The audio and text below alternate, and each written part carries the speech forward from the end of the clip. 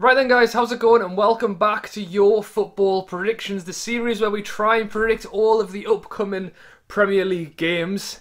It's been a busy week. We've had loads of football at the minute. The midweek games just finished yesterday and the Premier League starts up again tomorrow on the Saturday.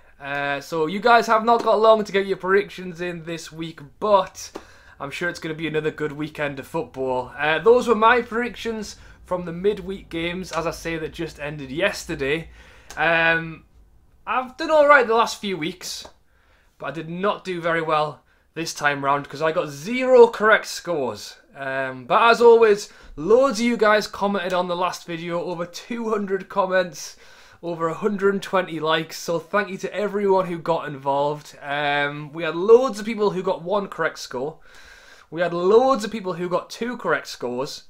And no one got 3 correct scores. So that just shows that it must have been a tough week for predictions. I mean, Wolves beating Chelsea, Everton beating Leicester, Man U just beating Sheffield United 3-2. So, as I say, loads of people got 2 correct scores, and all of those people have won this week's video. And I am going to read you all out. So we have Jason, Kenny, Yogan, YAOMVP, Dean, Will, Vaccine, Nimit, John, Paddy, Jake, Connor, Mohammed.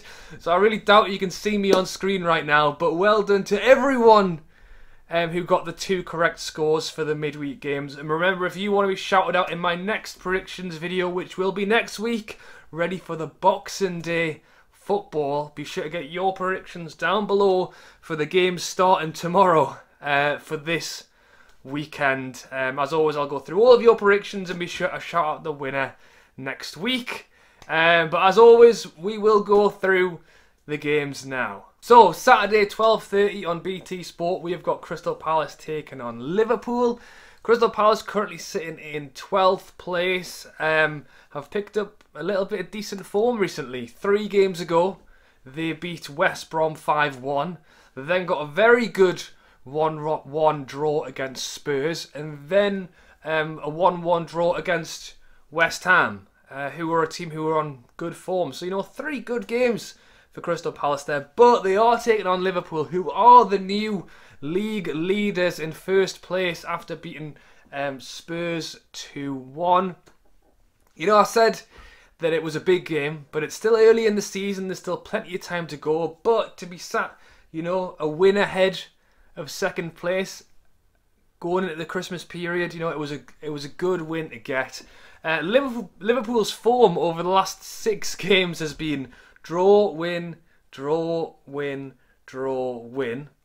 So does that mean they're going to draw against Crystal Palace? Possibly. As I say, you know, nothing's impossible in the Premier League. This is why the predictions are quite tough. But I have backed Liverpool. I've backed them 2-1. You know, Crystal Palace have been on a decent little bit of form. And with Liverpool's defensive issues, Jota being out, you know, you never know. Next up again on the Saturday at 3 o'clock on Amazon Prime. So if you did get the free trial for the midweek games, and this will cover you for this as well, we have got Southampton taking on Man City. So again, Southampton, another team who are having a fantastic season, sitting in 3rd place at the moment, 4 points off the top spot. And their last 6 games, they've won 3, they've drawn 2, and they've lost 1.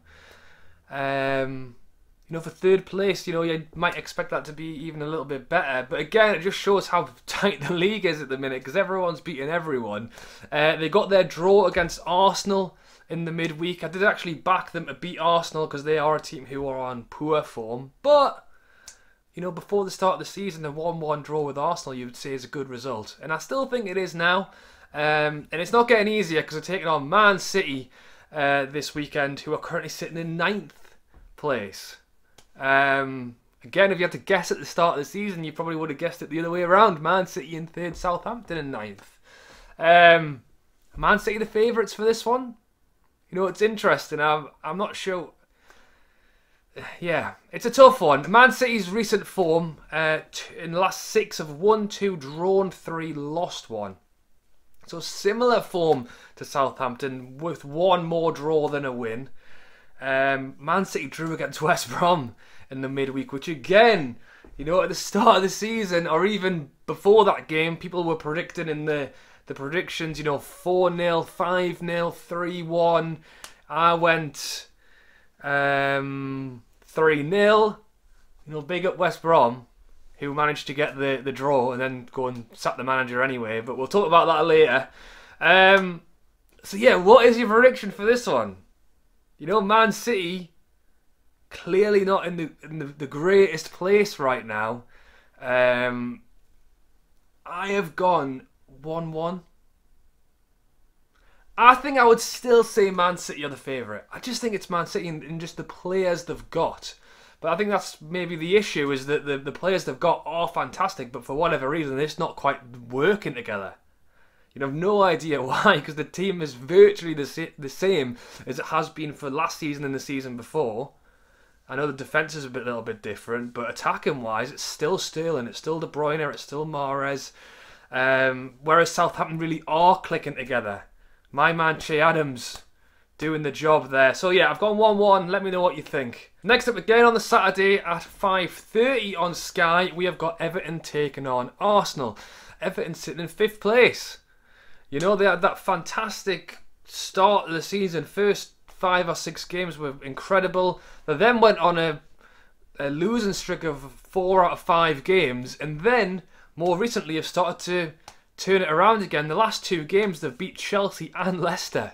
You know, and for a team who had been on a little bit of a slope, have suddenly shot back up with 2 really good wins. Taking on Arsenal, 15th place. Where are they? 5 points ahead of the relegation zone.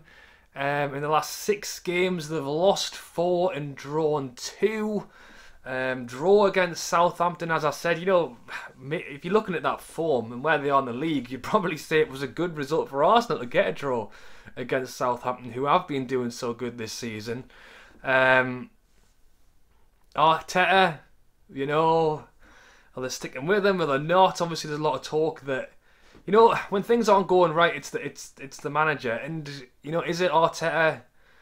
I don't watch enough of Arsenal to comment too much, but there's definitely something not working there.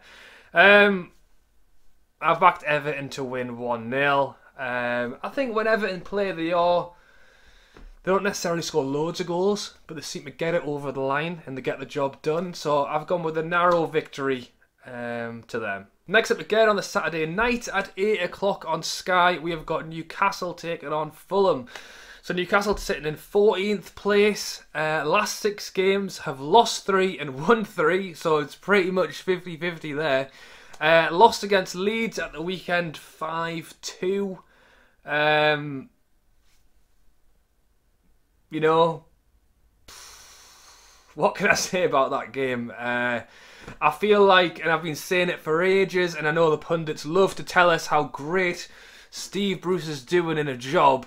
And let's be honest, I'm a Newcastle fan. You know, I want whoever is the manager to do well. I want Brucey to do well. I want the team to do well. But when we're just winning 1-0, or we're just nicking a 1-1 against Spurs, or we're not playing well in those games. You know, generally, we have had some good games. The West Ham game at the start of the season, the Everton game, we won those games, we played really well. But as a vast majority, we don't play very well.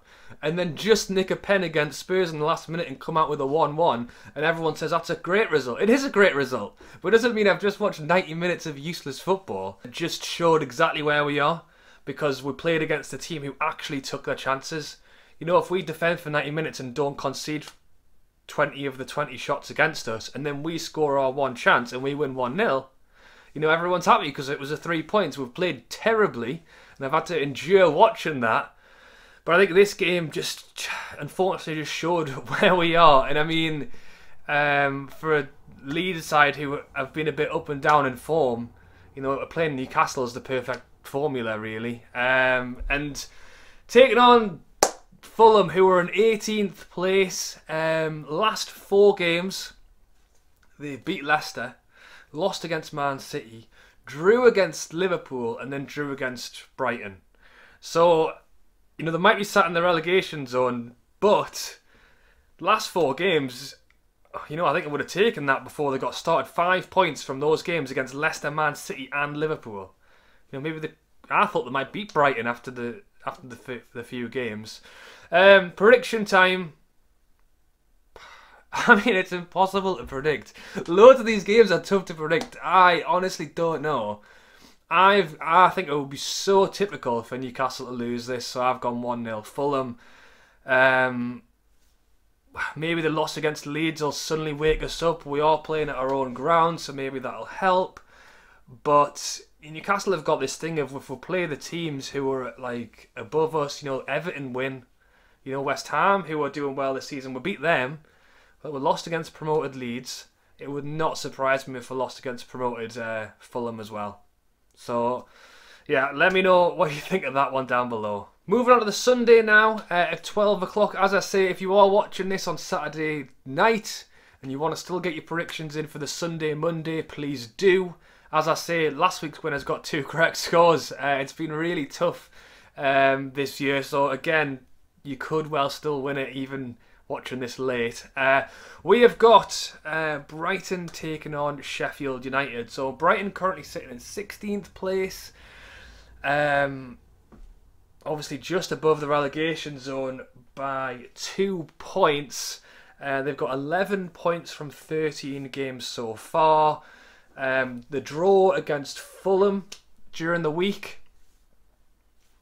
I said at the start of the season I felt like, you know, it was similar to Fulham as well and Brighton. I felt like they were playing some tough games, but they had some good performances. They just weren't picking up the points from the games. But now, 13 games in, you know, those good performances need to actually count towards some points as well. I mean, they're not in the relegation zone, which is good news, but they're going to want to be pulling away from that and taking on bottom of the league, Sheffield United. I think they are really going to be looking at this as 3 points. As I just said, Sheffield United 20th place, 1 point from 13 games, are now 9 points off 17th. So that's 9 points to get out of the relegation zone, and even then the goal difference is only 5 different at the minute. So yeah, if they win 3 games, it could well be they would score more than 5 goals. So, you know, three games, you know, that 3 games behind, and that's presuming that no one above you is winning either. You know, we have got a long way to go, but it's not a good place. We saw them at the not the weekend. We saw them last night, losing to Man U 3-2. They were 1-0 up.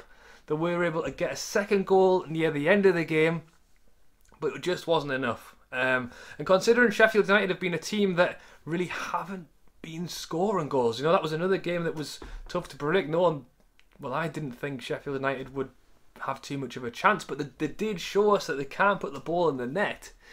Can they do it in this one? I've gone 0-0. It's very boring, and it could go either way. It could be 1-0 either way. It could be 1-1. I'm not seeing a high scoreline, but I think at this moment in time, Sheffield United would probably take the draw.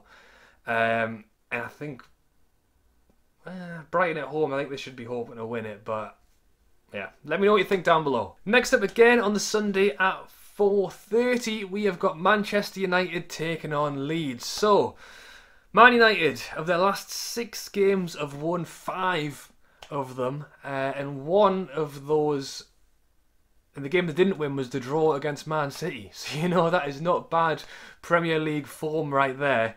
Currently sitting in 6th place. 2 points off 2nd place. 5 points off 1st place. So, you know, as I say, it is so tight right now. They're definitely in and around it. As I mentioned, they beat Sheffield United during the week. Taking on a Leeds side who have just come off the back of a fantastic win against Newcastle, currently sitting in 13th place. You know, as I said this before, I've been talking all season about how Leeds have been an exciting team to watch and how they can get goals and they can concede goals.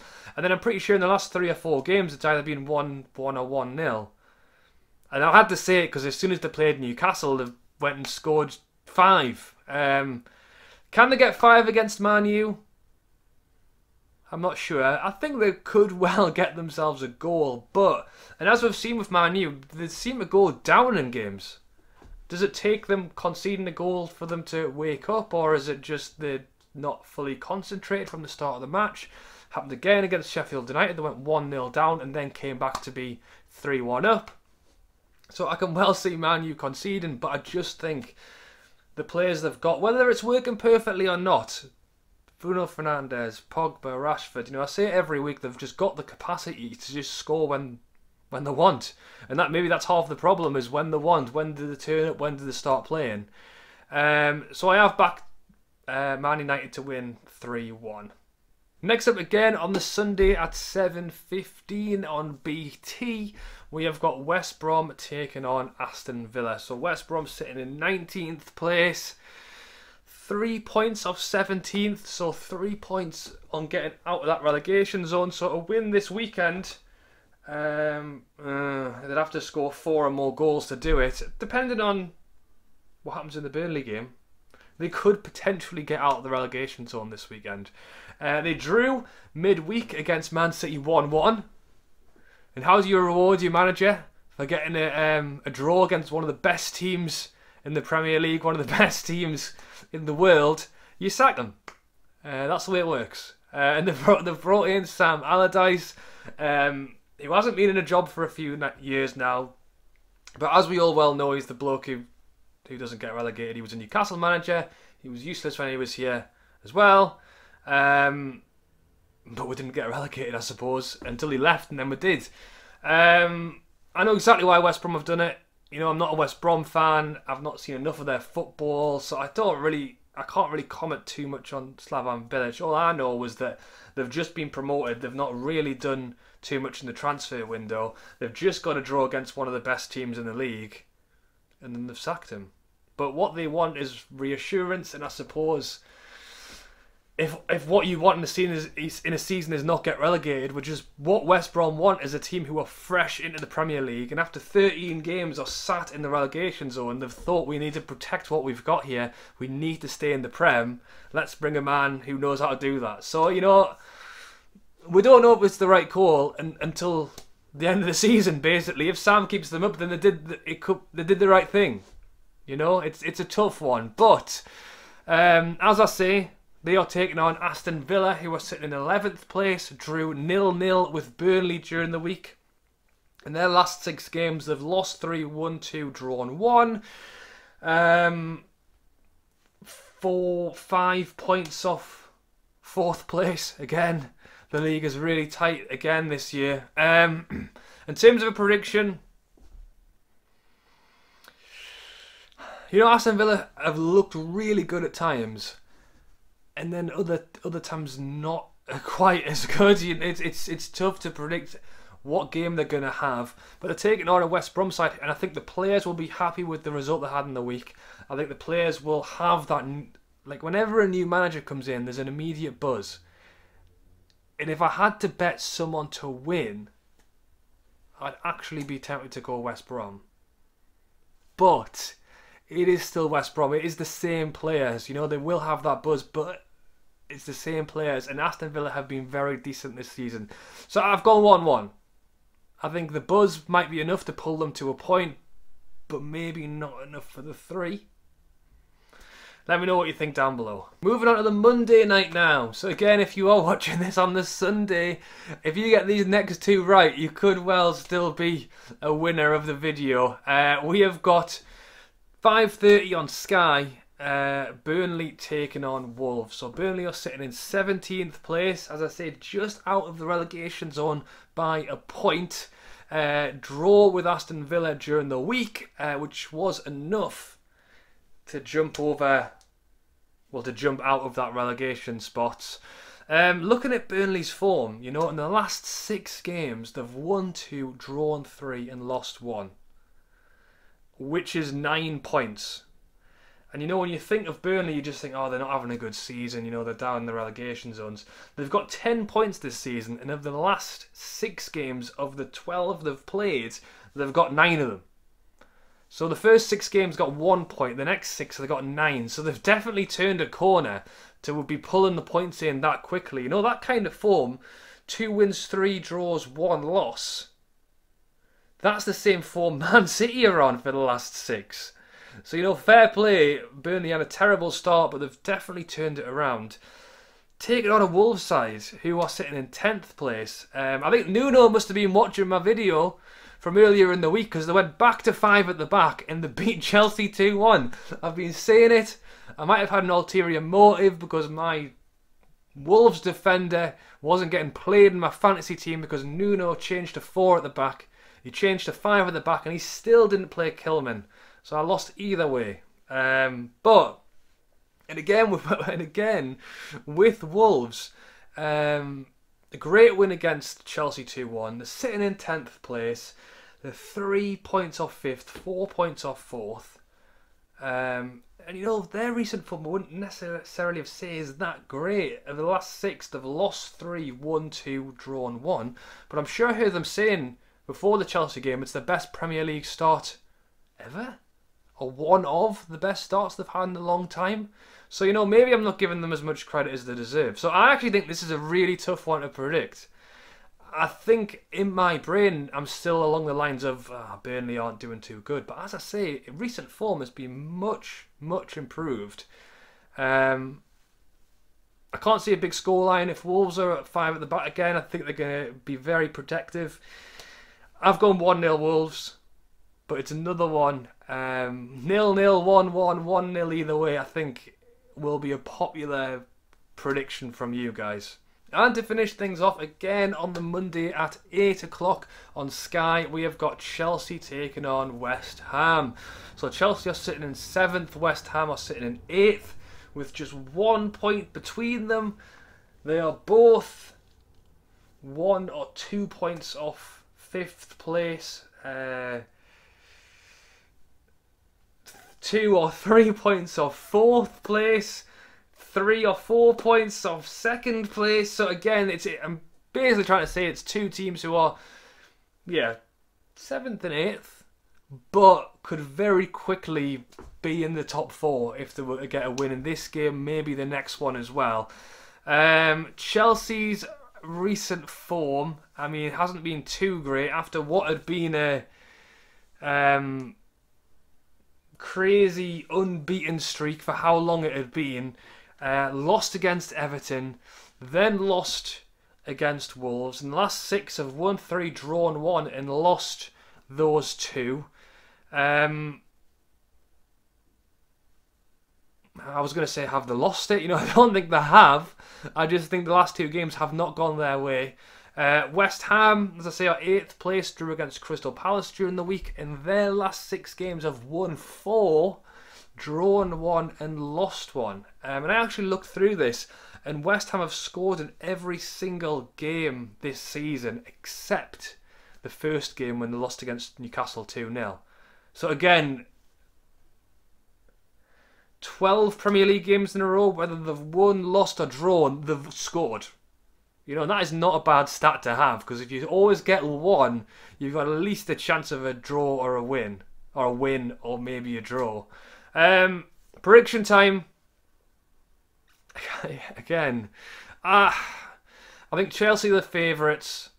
I know they've not been good in the last 2, but I just think they've got so much firepower. And you know, they have lost the last 2, but generally, I think stats-wise, one of the best defensive teams in the league. And you know, again, I'm saying that about Chelsea, but West Ham scored in almost every single game. Defensively have also been pretty solid as well. I've gone 2 on Chelsea, but who do I know? I got none right last week.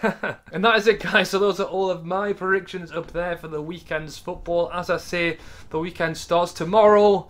It's already less than 24 hours while I'm making this video, and then I need to get it uploaded as well. So hopefully it's some viewing for you guys tonight and tomorrow morning. And as I say, if you are watching it late but still wanting to get your predictions in, I do generally monitor it, and I always come back on the Sunday to try and pick up any late predictions. So if you can, get your predictions in before the first game tomorrow at 12:30. I'll make a note of all of your predictions and shout out the winner in next week's video when we predict the Boxing Day football. You know, I don't know how about you guys, but maybe it's because we're all stuck in the house. It doesn't feel very Christmassy this year.